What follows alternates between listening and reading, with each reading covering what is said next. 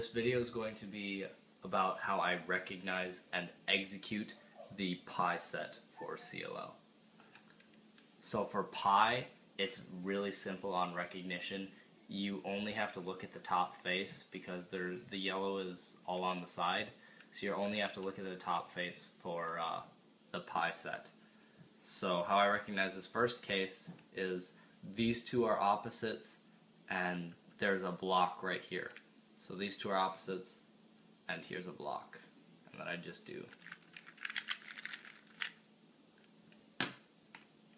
For this one, it's the exact opposite. The block was here before and the opposite colors were here. But now the opposite colors are right here and the block is right here. So I just recognize block here, opposites right there. Hold it here and do this.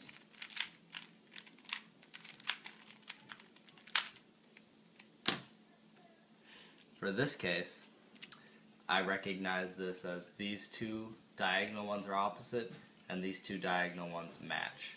So diagonal and opposites are here. So matching diagonal, opposite diagonal.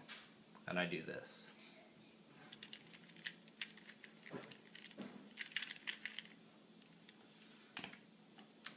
For this one, it's the exact opposite of the last case. Before, these two are the same and these two are opposite. Now these two are opposite and these two are the same. So same, opposite. And I hold this one like this. So.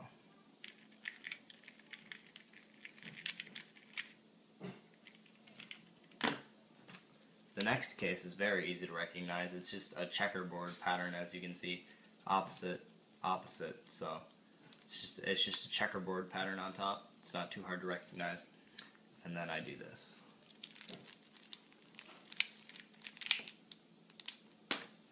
The final case is this. There's a solid block of color right here and a solid block of color right there. So orange, red. And then I have two AUGs for this. This one. There's that. And then this one.